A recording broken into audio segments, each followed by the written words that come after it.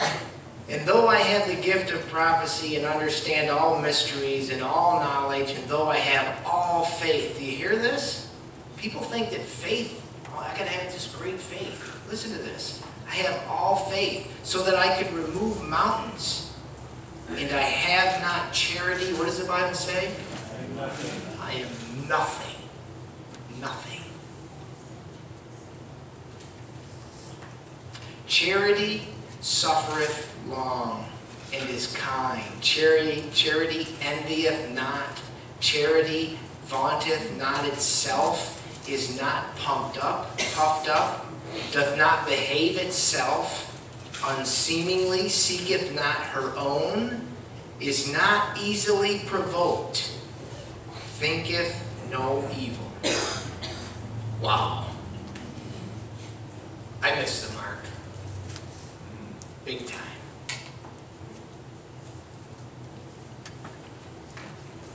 You guys know I have a hard time driving, even up Route 1, because people are all in the left lane, going open around. And I swear I want to have a 60-foot flag on the back of my truck or motorcycle or car, whatever I'm driving. This is why are you in the left lane? But you know, what do you do? What do you do? I can't drive with one vehicle at a time, right? Just one. And I shouldn't even be driving that one. I should have Jesus driving that vehicle. Because then I can just ride, right? And when the devil pulls out in front of me and tries to knock us in the ditch, we're not going in the ditch. I don't care if he hits us. I know we're not going in the ditch if he's driving, right? I mean, I don't know how that works, but God is, you're not going to beat him. It ain't going to happen.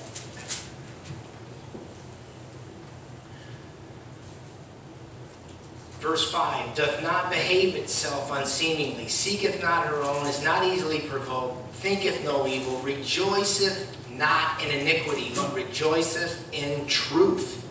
Who is the truth? Jesus. Jesus is the truth.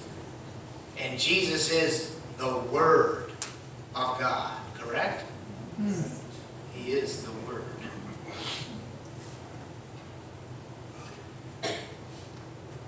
Verse 8, charity never faileth, but where there be prophecies, they shall fail. Whether there be tongues, they shall cease. Whether there be knowledge, it shall vanish away. For we know in part, and we prophesy in part. But when that which is perfect is come, then that which is in part shall be done away. You think God's looking for perfection? Amen. You think he can find it? He can find it in the people that aren't driving. You hear me? Listen, Jesus bragged about this fella Job, didn't he? What did he say? He says, have you seen my boy down there? Have you seen him? There's nobody like him, right? God wants to say that same thing about his church. When he has his church all marching as one man, he has that again. Just like he had in Job. What did Job say? Though he slay me, right? Hello. You think Job was all in? You think he was 100%?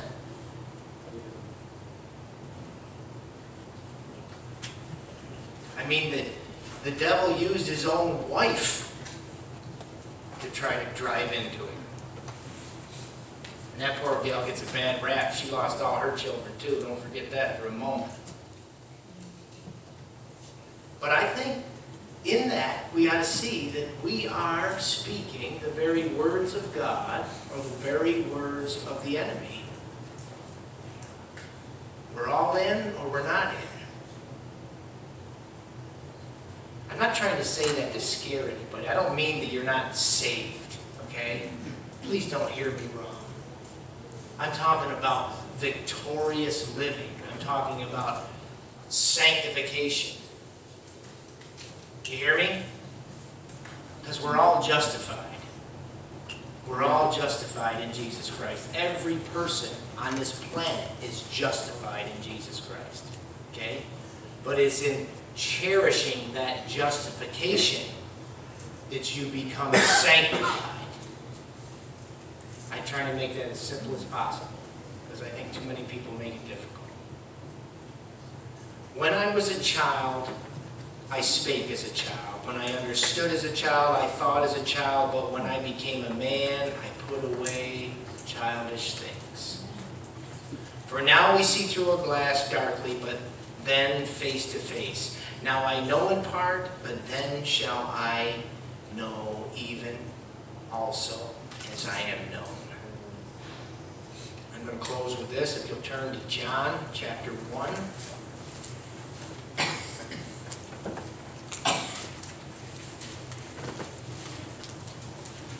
John chapter 1, I'm going to begin in verse 12. But as many as received him, you hear that? But as many as received him, to them gave he power. What is power? Power in the Bible is a right, or privilege. He gave them a right or a privilege to become the sons of God, even to them that believe on his name, which were born not of blood, nor of the will of the flesh, nor of the will of man, but of God. In verse 14, and the Word was made flesh and dwelt among us. And we beheld his glory, the glory of the only begotten of the Father, full of grace and truth. Our closing psalm will be 189.